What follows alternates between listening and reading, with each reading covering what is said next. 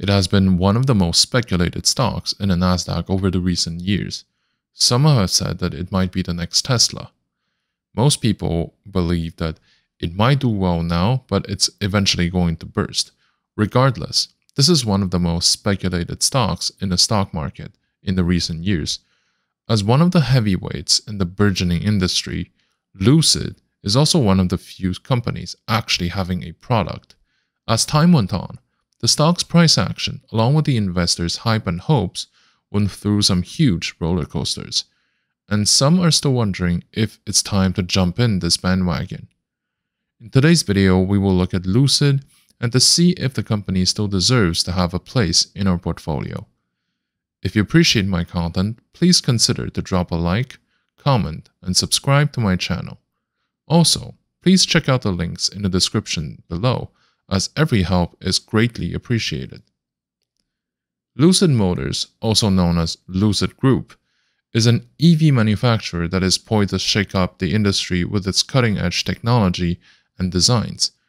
While other EV manufacturers have been making strides in the industry, Lucid stands out with its advanced battery technology, the dynamic designs, and the commitment for a sustainable business model. One of the key differences of Lucid Motors is the battery technology. It is known for significantly longer range and faster charging times compared to the competitors. Its car, Lucid Air, is capable of traveling over 500 miles on a single charge, and charged at 20% in just 4 minutes. This sets the company apart from the competitors like Tesla. Another differentiator for Lucid Motors is the aerodynamic designs. The company's first vehicle, Lucid Air, features a very sleek and nice design that not only looks stunning, but also helps to improve the airflow and the efficiency of its energy. Lucid Motors also incorporates lightweight materials like carbon fiber into the vehicle to further improve the efficiency and the range. This attention on detail sets the company apart from other companies who may prioritize function or economies over form. In addition to the advanced technology and design, Lucid is committed to sustainable business model. The company uses renewable energy sources to power its production facilities, and it's committed to reduce its environmental impact throughout the entire life cycle of the vehicles. This commitment sets the company apart as well. There is also another aspect that I would say is what separates Lucid from the other ones but is now more blurry, which is its focus on luxury. The company's first vehicle, Lucid Air, is a luxury vehicle sedan boasting a spacious and comfortable interior, advanced driver's assistance systems, and a host of other luxury features.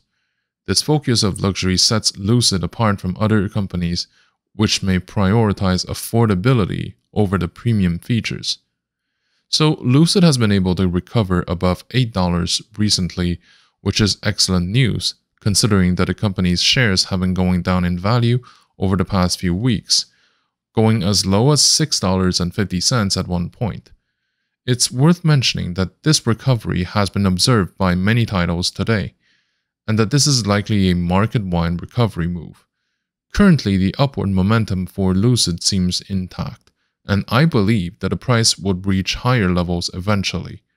In the medium and long term though, things might be more mitigated. So what is your take on the company's short-term perspectives? Do you intend to buy now or to sell your positions? Please let me know down in the comments.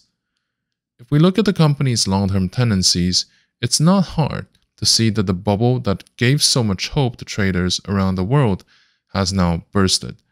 The market is no longer willing to blindly follow the latest hype, and sometimes I would say that it's also because it cannot continue this bubble forever. I mean, the industry is facing some significant headwinds coming its way, and at some point, the PowerPoints are no longer enough. We have to see profits. The market has long predicted that there will be a bearish market after such a prolonged bull market, and that most stakeholders believe that it's going to be a very rough patch for a few years. The market peaked twice in the past, and if the first peak was caused by pure hype, the second one was triggered by the rollout of actual products. Lucid remains a company that as an investment has a lot of value. The main question in everyone's mind is when should they enter in the stock? The long grind to lower price levels is likely caused by the market trends rather than the company's fundamentals. So in that sense, things are not as alarming as they may seem. On the other hand, we should remember that sometimes, even if those grinds don't have an actual fundamental reason, they can still last a very long time, bringing the title to an unbelievably low price. Hyliion and Paysafe would be good examples of this. Lucid Group, an electric vehicle manufacturer, has a strong financial performance in 2022.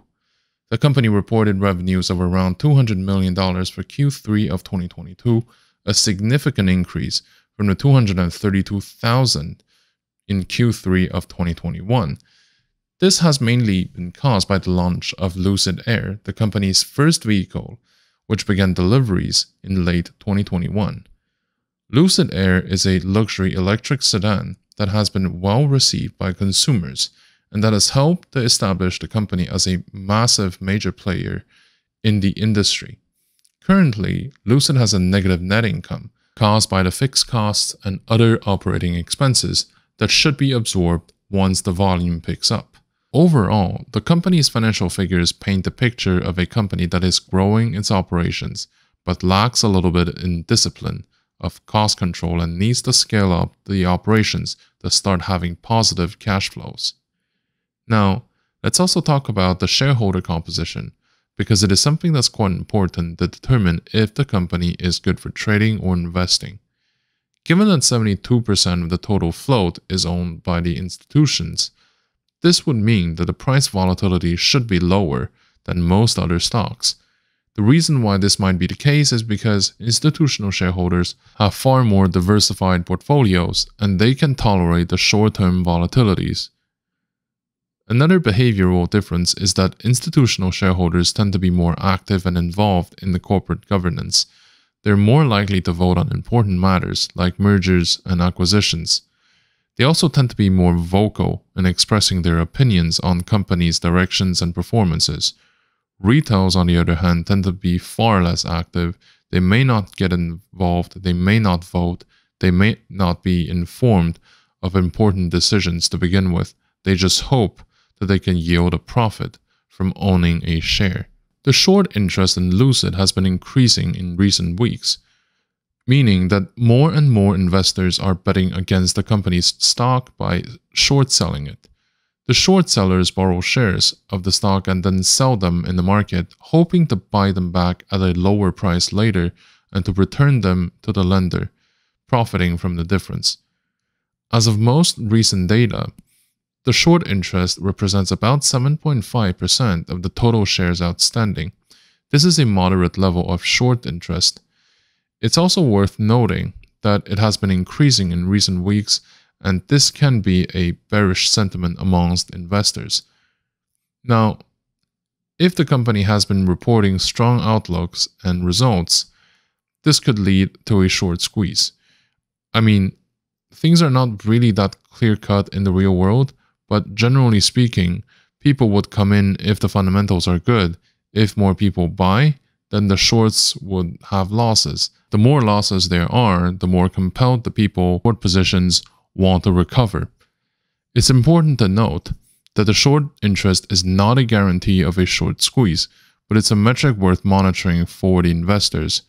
It's also worth considering that the short sellers may have valid reasons for their bearish sentiment, and a short squeeze may not happen, regardless of how many stars are being aligned. Given the current analysis, I would recommend to buy Lucid shares now and to hold it over the next 12 months or more. After all, the main recommended approach for me is the medium and long-term investment. So the short-term volatilities should matter very little. We can use it to find the optimal entry point, and I believe that we are very close to the region below which Lucid is unlikely to go. I would recommend to keep the exposure between 3 to 5% of your portfolio.